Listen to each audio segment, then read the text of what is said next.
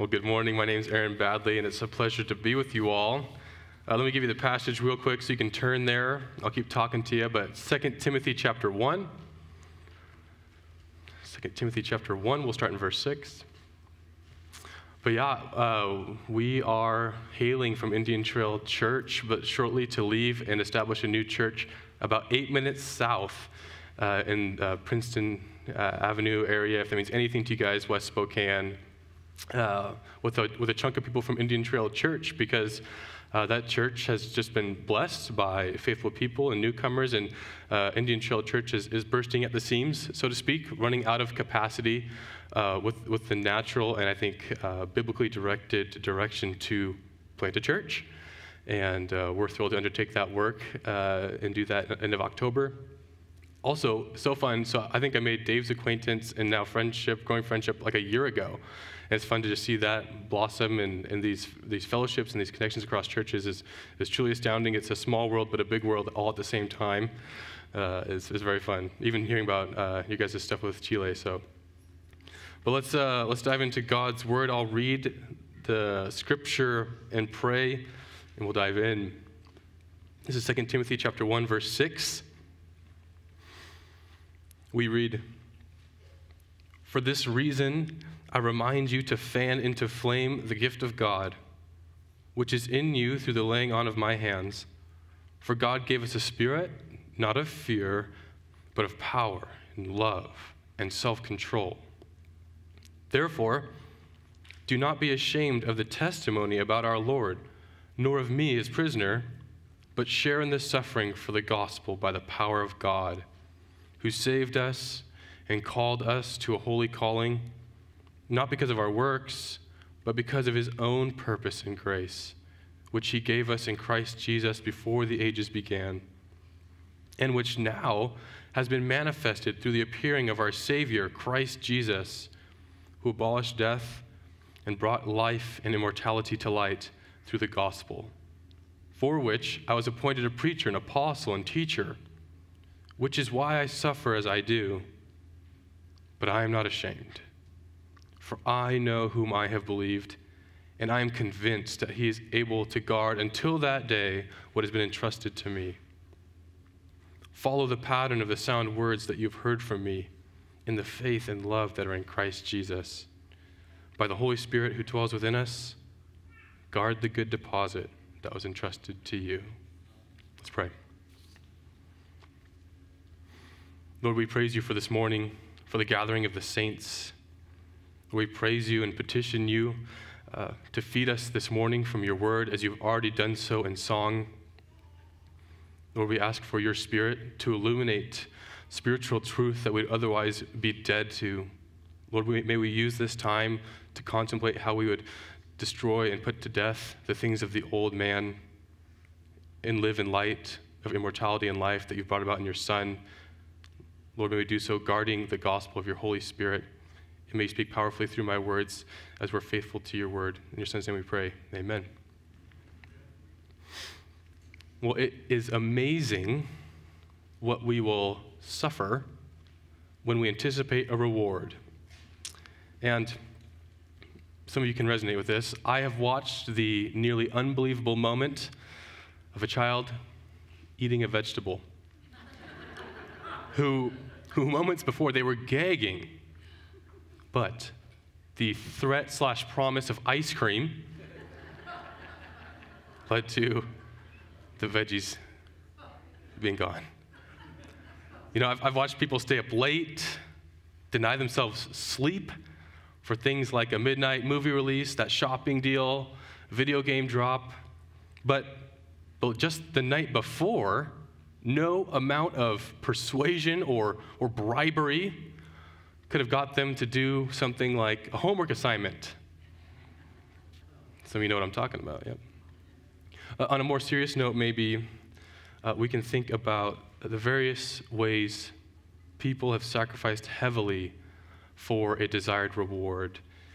And many of us can think of parents and their sacrificial love and suffering to raise us at great cost to their own health, their finances, their personal dreams. It may have been people experiencing this incredible relational hardship for daring to share the gospel and the truth with a coworker, a friend, or a family member.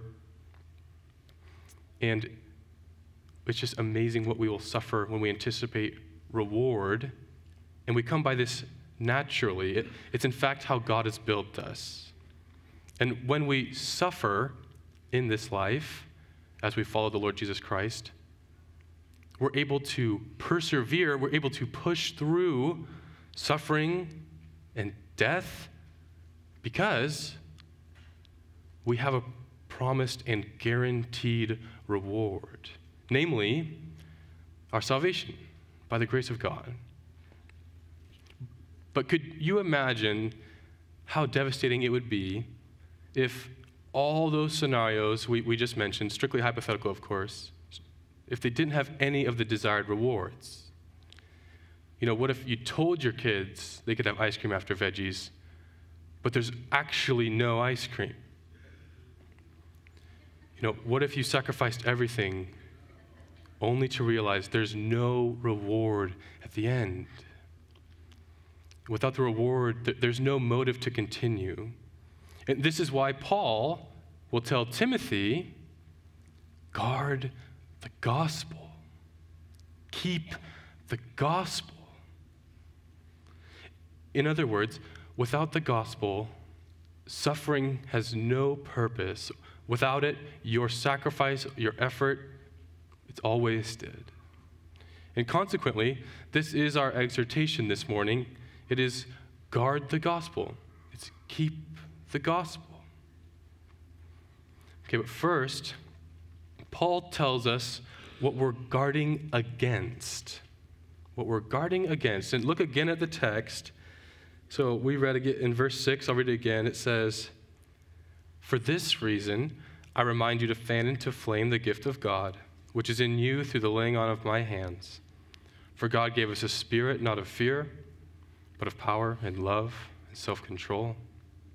Therefore, do not be ashamed of the testimony about our Lord, nor of me as prisoner, but share in the suffering for the gospel by the power of God." Here, Paul is contrasting Timothy's calling as a pastor with the current temptations that are before him, specifically fear. And so he mentions how God gave us a spirit not of fear. We must guard against fear. Second, we must guard against shame. You see it there. Paul exhorts Timothy, do not be ashamed.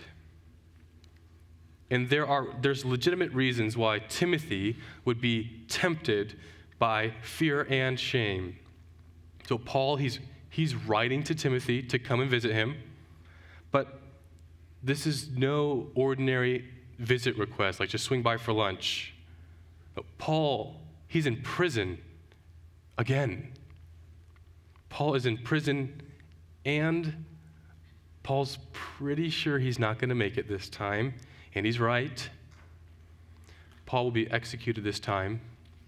And Paul's been in prison many times now, a couple times, and his social reputation is not good.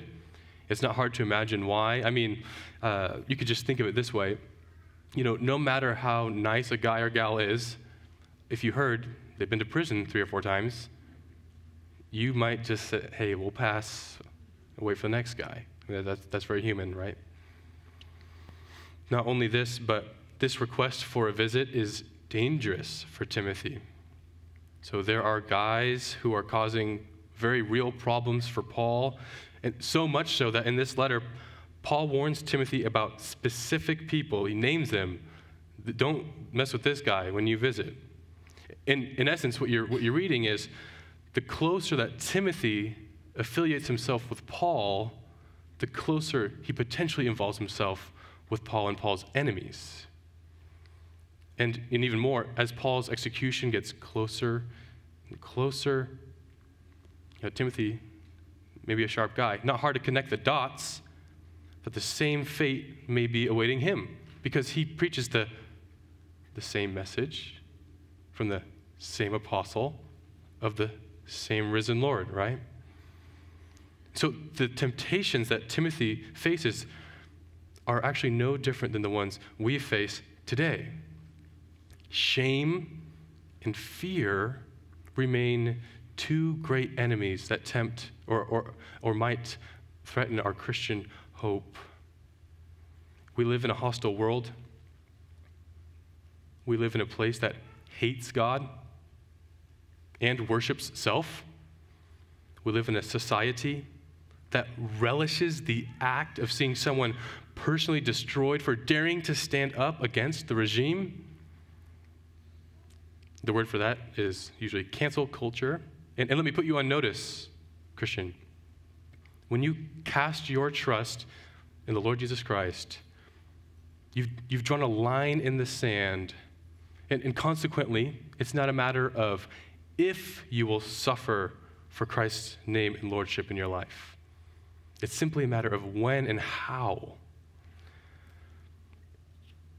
Notice also, Paul does not say suffering is the enemy. Suffering is not the enemy. It's our temptations in suffering that are the problem, namely fear and shame. And suffering is a way of saying that our worldly bodies and desires, they're assaulted or destroyed, they're done away with. And this could be anything from finances to relationships, your reputation, health, opportunity, death, prison, you name it. And this is precisely why Jesus will teach in the Gospels. Jesus will say this. He says, "Do not fear those who kill the body, but cannot kill the soul. Rather, fear him who can destroy both soul and body in hell." So Christ knows that suffering is coming, but it's against our earthly body. And we need not fear or be ashamed because these enemies, they cannot kill the soul. We have, on the other hand, been culturally discipled to believe that worldly suffering is the problem to be solved. It's as if avoiding worldly suffering is the entire goal of our existence. We've been preached a gospel of financial excess, fake beautiful bodies, fake sex, fake biology, vain social media profiles, pharmaceutical addictions, mind-altering drugs, comfort eating, binge watching, you name it. And all of these, they've been designed and created to numb us to reality and to avoid the perception of suffering. And yet we come back. Paul does not teach suffering as the problem, nor does Jesus Christ. And this means an application for you that any version of Christianity that follows the world on this issue, Christianity, it's not true Christianity. True Christianity is not a religion without suffering. Rather, true Christianity is a religion that suffers well, namely, without fear or shame, for the sake of the gospel. Well, how can we be ready to share in sufferings like Paul, like Christ, like Timothy, like many Christians we know in our lives? Well, thankfully, friends, Paul knows exactly how to pastor his young disciple Timothy. And Paul gives Timothy precisely what he needs to suffer well as he follows Jesus Christ. And it brings us back to the focus of our sermon. Paul will tell Timothy to guard the gospel. And therefore, Paul, to prepare Timothy for suffering, he once again gives Timothy the gospel. Look again at your text in verse 8. We read, "Therefore, do not be ashamed of the testimony about our Lord, nor of me as prisoner, but share in suffering for the gospel by the power of God, who saved us and called us to a holy calling, not because of our works, but because of his own purpose and grace, which he gave us in Christ Jesus before the ages began, and which now has been manifested through the appearing of our Savior, Christ Jesus, who abolished death and brought life and immortality to light through the gospel. You'll notice that the gospel is at the beginning. Paul encourages Timothy to share in suffering for the gospel. Okay, the gospel is also the conclusion of this section where Christ says he'll bring light and immortality to light through the gospel. And sandwiched right in between is the gospel itself. And I would just encourage you to meditate on these verses on your own time. I think it's just one of the clearest explanations of the gospel in all your Bible. But for this morning, we're going to approach this section with 5 questions. So if you guys are note takers out there, you ready? We're going to approach this with 5 questions. So who, how, where, when, what? I'll do it one more time, okay? Who, how, where, when, what? Well, first, who? Who? Well, first and foremost, the gospel, the good news of salvation, is about God. Paul begins his gospel presentation by reminding Timothy that it is according to God's power that we are saved. God is Savior. God called us to a holy calling. And this is good news, friends, because when you say it the other way, instead of being saved, we're doomed. So listen, let me say it backwards. This is silly, but according to the power of man who has not saved us and has not called us with a holy calling. It's ridiculous when you say it that way. However, that is the message of our time. You do a little good, God will see you. God will reward you. You do things in your power, in your strength, you'll be rescued. Do things according to your calling, your will, your desires. Be true to yourself, and God will be true to you. And what I just said gets the who of the gospel backwards. And in case we missed the point, Paul says it's not according to our works that we're saved. Look again at verse 9. Paul says, who saved us and called us to a holy calling, not because of our works, but because of his own purpose and grace.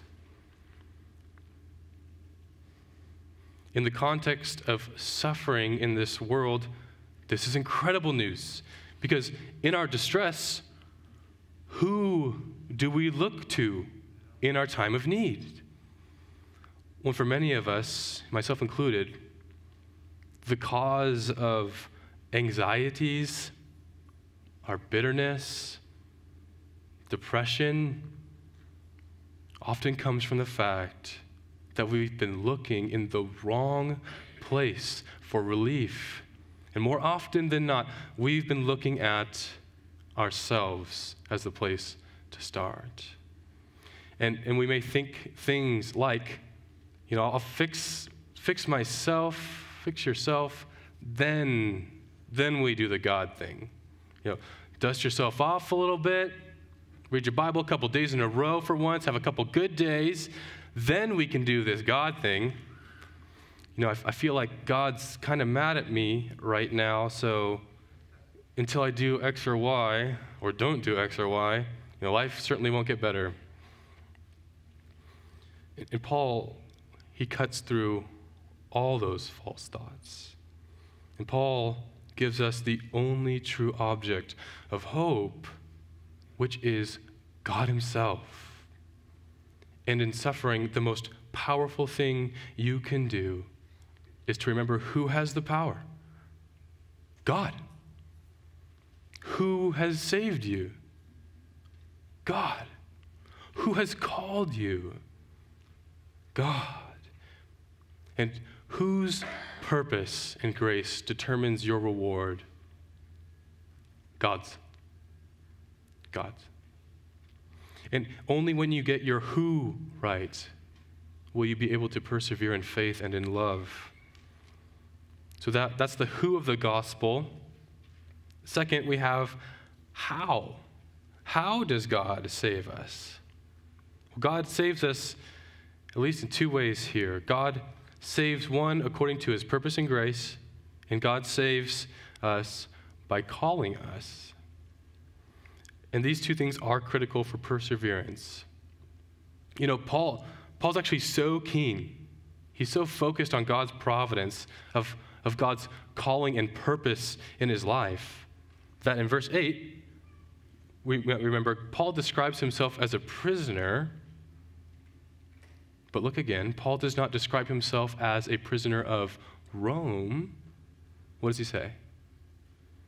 He's his prisoner, as in a God's prisoner. And many of us may sit here today in the context of incredible suffering as you cling to the gospel of God. And the worst thing you could say to yourself is that your suffering is not God's purpose. That you're somehow outside of the grace of God. That your life is so problematic, so large in the universe, that your suffering is beyond the reach of his grace. That somehow God's upholding the universe, but today your problems are so significant, so monstrous, that an infinite God let you slip through the cracks. And has been for quite some time now that you think about it. And those statements would only be true if you believed that the how of the gospel is about your grace, your purpose, or your sense of calling. But Christian, whether it's prison, cancer, poverty, rejection, severed relationships, again, you name it, those are not indicators of God's failure in your life.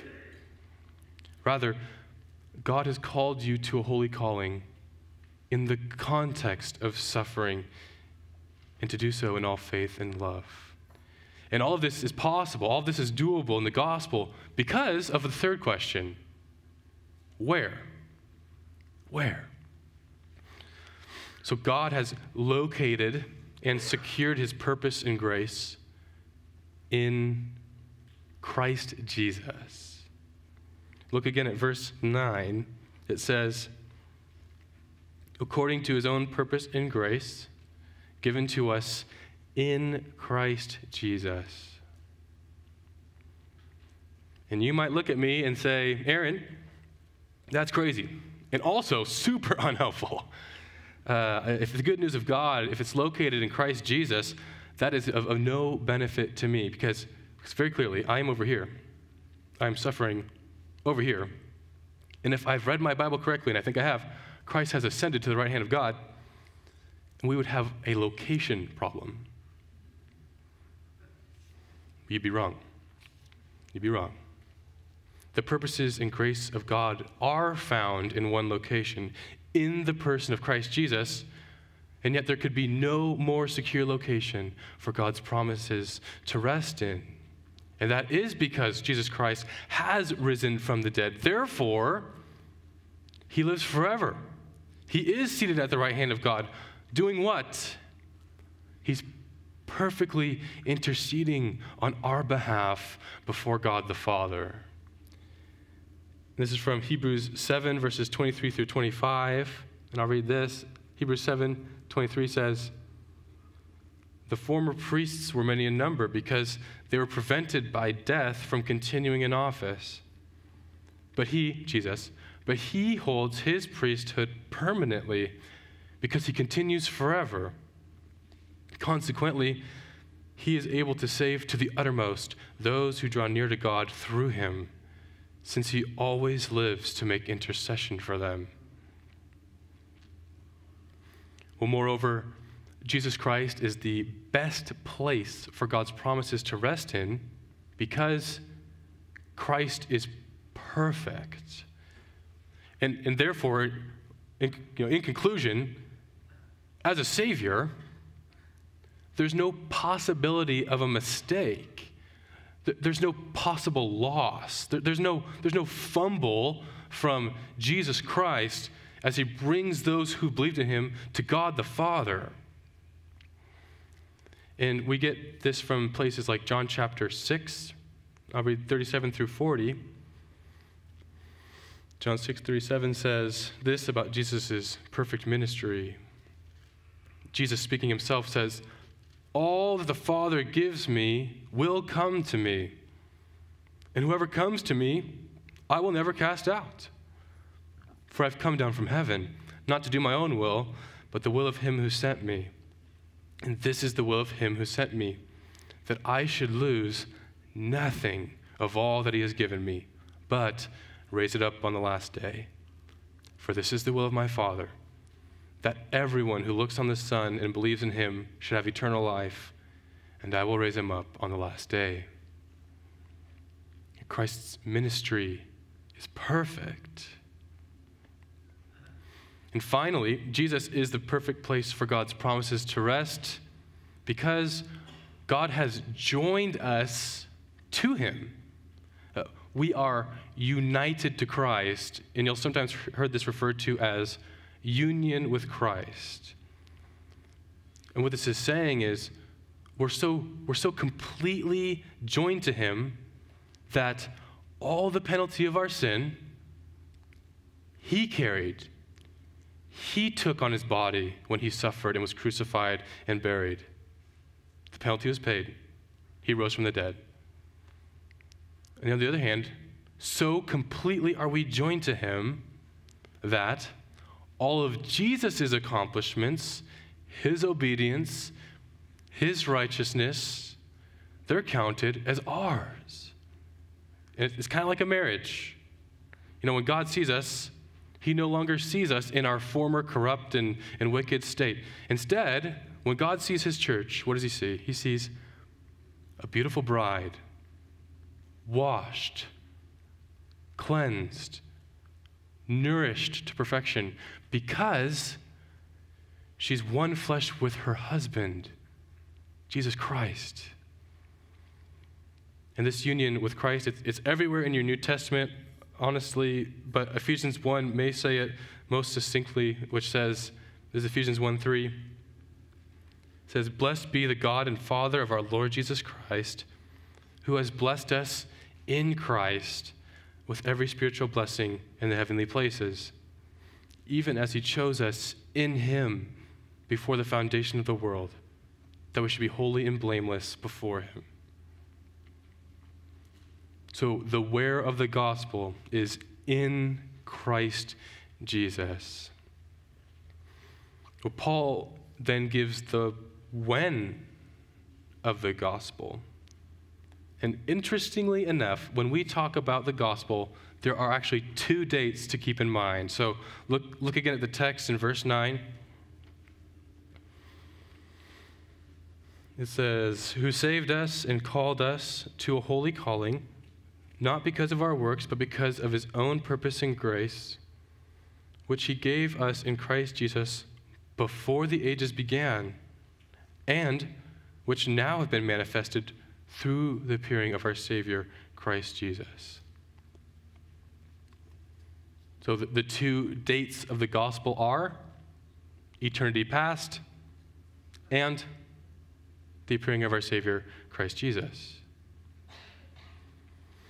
Well, in the gospel, in the good news of salvation, we are strengthened by the knowledge that God's purposes transcend time itself, that God's grace was given to us in Christ before the ages began.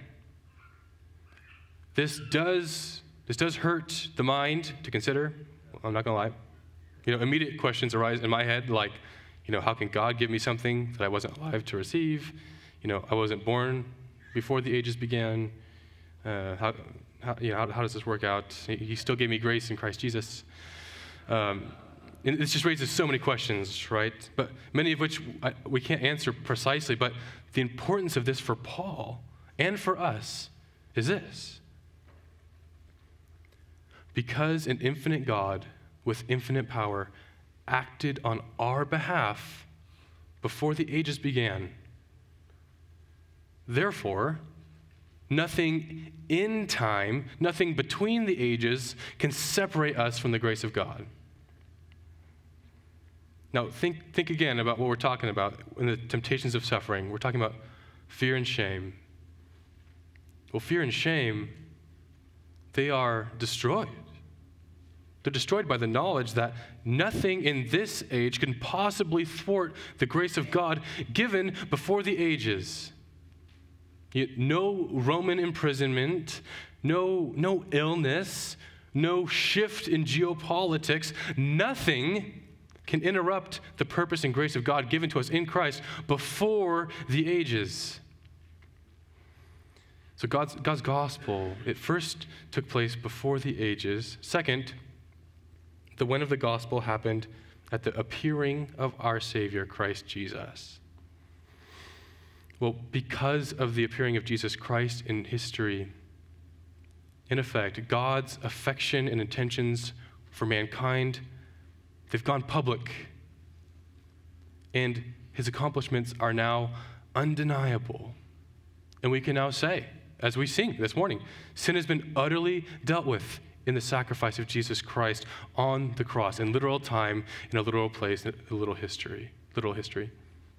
And the rulers of this world, though, Satan, Jewish leaders, Rome, they've all been exposed then for the liars that they really are. And this has to sink into our hearts. I think even of myself, how much of our lives are looking for something significant, something profound to determine or validate our existence. And until we get it, we suffer with these unmet expectations. It might be something as simple as a graduation date, a career, a better career, improved health, reputation, respect, marriage, kids. You fill in the blank. But Christian, the most significant event in history of your life has taken place. And it happened 2,000 years ago in the public ministry of a man named Jesus Christ. And when you doubt God's goodness, when you feel like life's too heavy, it's unbearable, I would challenge you to reevaluate your view of history. Because God's love for you was fully demonstrated in the sending of his Son, Jesus Christ, on your behalf. And you need to look no further than God's work in the life of Jesus Christ, because it is only in Jesus Christ that God's promises are yes and amen, yes? Finally, Paul gives the what of the gospel. Paul explains what the result of all this actually is. So look again at the text, verse 10. Paul says, in which now has been manifested through the appearing of our Savior Christ Jesus, who abolished death and brought life and immortality to light through the gospel.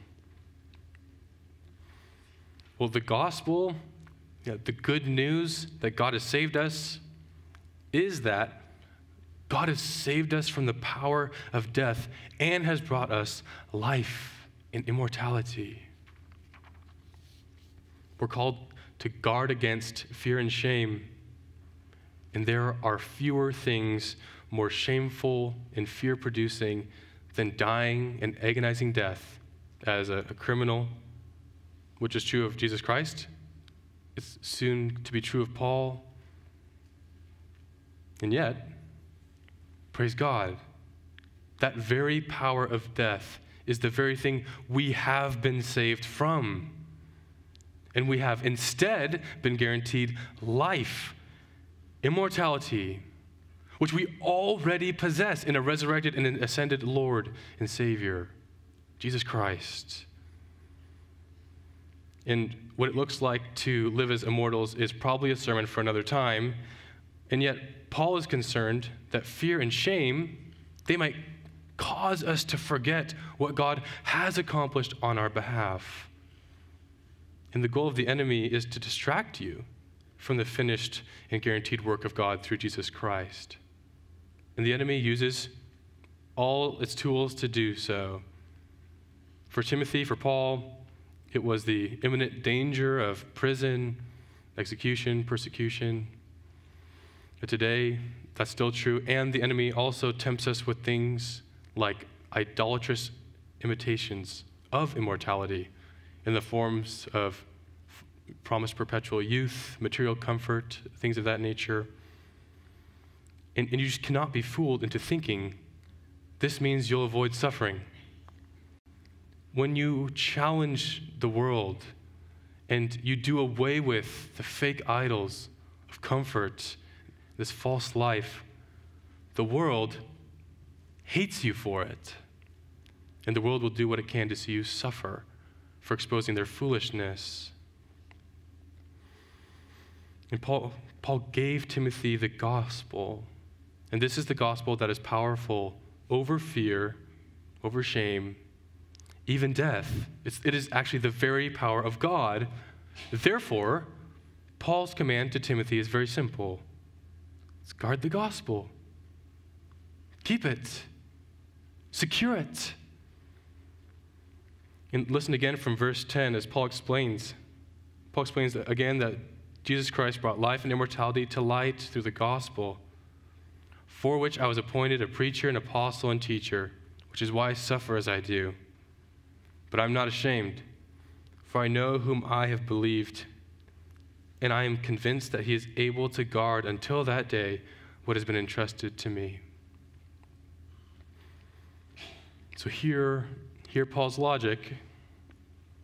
He's not ashamed because he knows the gospel.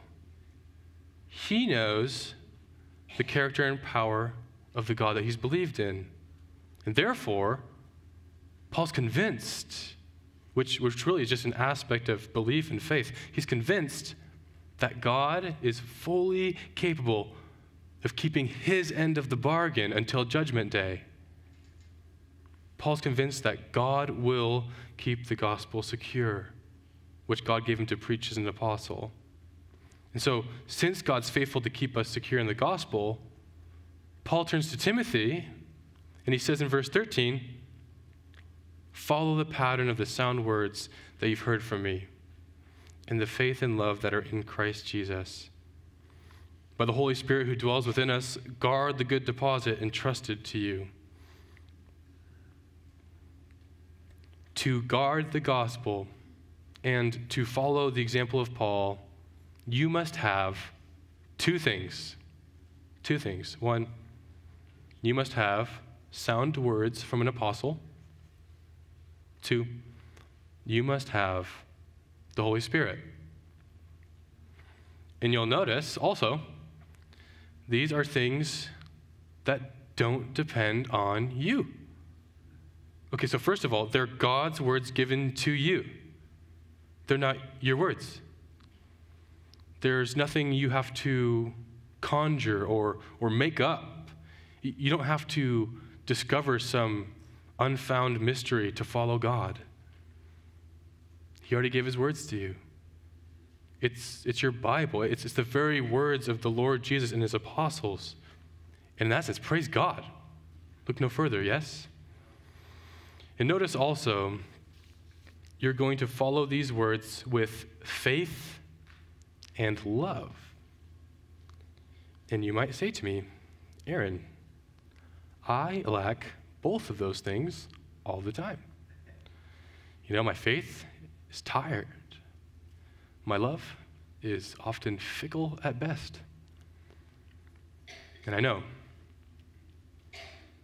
it's a good thing Paul didn't ask you to look in yourself for those things, because Paul calls you to follow these sound words in faith and in love that are in Christ Jesus. And this is so important because sometimes we get the gospel right initially. You know, we're saved, we're brought, we're justified, yes, done, got it. But then as we live the Christian life, we kind of accidentally toss the gospel aside while we live in our own strength. And Paul does no such thing. Paul gets the gospel right. And he teaches how to live with the same gospel. And he reminds you that the true location of your faith, of your love, they're not found in you. They're going to be found in Christ Jesus, truly faithful, truly loving. Okay, second, Paul says Timothy must have the Holy Spirit so that he can guard the gospel. So not only is our faith and love found in Christ Jesus, but God equips you to keep his gospel with his very own Spirit. And even more, the Holy Spirit's not some genie or something like waiting to be unlocked every Sunday when you come to church. No. What does Paul say? The Holy Spirit dwells in you. And what this means, friends, is that the resources to persevere in this life are both abundant and accessible. God himself saved you according to his infinite power. God himself gives you purpose and grace through the very Son of God, Jesus Christ. God himself dwells in you to help you guard the very gospel he is already guarding. And in application, this means that the salvation provided by God has no weaknesses. There's no point of failure. There's no breach in security possible. And the only threat to the peace of the gospel is the threat of fear and shame brought in the context of suffering. And it's not, again, because suffering poses any real threat, but because by it, the world may rob you of enjoying true life and immortality that God so perfectly secured.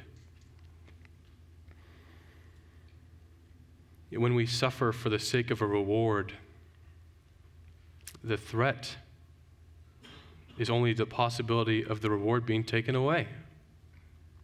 And in 2 Timothy chapter 1, we've seen how in Christ Jesus, by the power of God, by the indwelling of the Holy Spirit, there's no real threat. And therefore we can suffer well in faith and in love, all for the sake of the gospel. Let's pray.